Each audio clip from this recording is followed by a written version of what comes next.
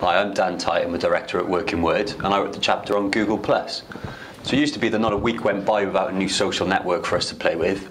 Agencies in the online community would be awash with talk of the latest techniques for Tumblr or fine-tuning for Friends Reunited. Then the march of Twitter and Facebook made most organisations who, let's face it these days, have limited resources, focus on these two big ones. I mean, as the Inuits say, probably in 56 different ways, fish where the fish are. When Google announced it had a new network on the way, the world sat up and signed on. Of course we did. It was Google.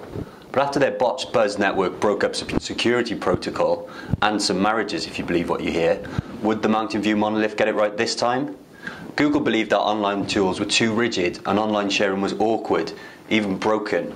Friendship turned into fast food. And they're kind of right.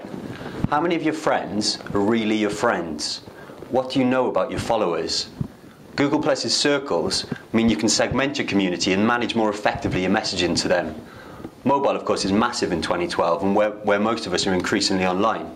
Your Google Plus stream can show you updates from local users, meaning you can reach out and find lost dogs, lost cats, tell people within walking distance about your lunch menu, offer, etc., etc.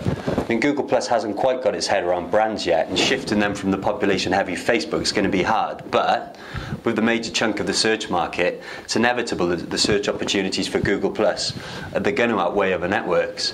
When Google integrates its analytics into the evaluation of brand pages, brands are going to be bowled over.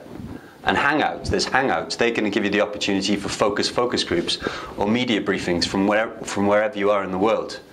Okay, so the millions of us signed on to the network at the moment might not be quite getting the best out of it. But when we do, and when Google gets up to speed, it's going to be a real +1 for PRs.